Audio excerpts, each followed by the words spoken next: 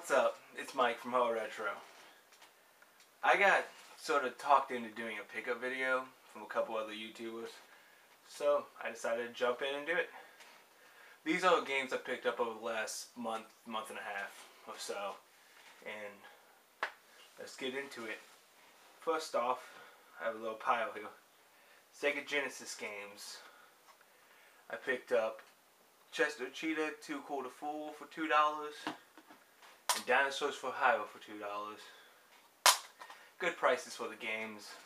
Dinosaurs for Hire really reminds me of Contra, but it's really fun. This is another game I got. Super Mario Land 2. Got that for $6. And I got 2 Sabrina animated series games for Jane. A couple bucks each. I think 1 and 3.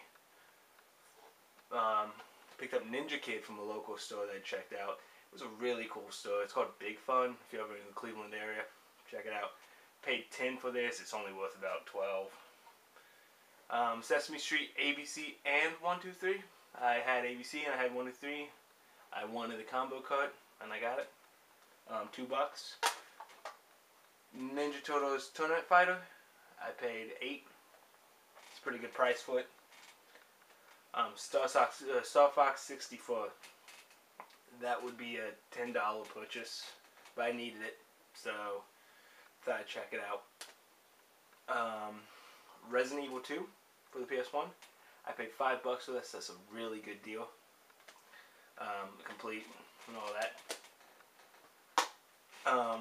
Wheel of Fortune for the PS1. I paid $1, so not a bad price. I picked up Resident Evil for the GameCube. I paid $5 for this, and I already had a copy, so this might be given away or traded for something. I'm not sure yet. Another game for Jane. I picked up The Urbs for the GameCube. Sims in the City. She's a big Sims fan. She wanted it. $2. Not a big deal. I got this for $1, and this for $8 or $9 for the complete Mario Mix Dance Dance Revolution. Not bad. A game I saw and I wanted, Field of the Future for Game Boy Advance. Never been opened. $1. Not worth much. Then I picked up a lot of Dreamcast games for $2 each, and this would be Soul Fighter, Soul Calibur, Speed Devils,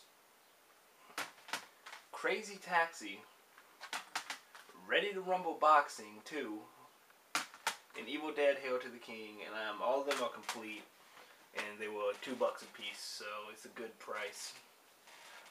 That's it for what I picked up locally. Now I have some things I picked up online that I want to show you as well. More Genesis games. I got a little lot of Genesis games for $6, and that's another Sonic 2, which is like my 5th copy, but this is a lot nicer than all my other copies, so it's getting put in a box. Sonic 3D Blast, which again I have multiple copies of, but the reason I got it is because I didn't own 6-pack, and now I do, and I needed some new copies of Sonic games anyways, so got 6-pack, so $2 each. Again, not a bad deal. I paid $15 for this Game Boy printer, but it came with the codes and it came with some paper. So I'm excited about this. I've been printing stuff off a lot lately with my Game Boy camera. I got this is one of my favorites I picked up. This is Legend of Zelda Twilight Princess for the GameCube. I paid $20 for this. It's complete as well.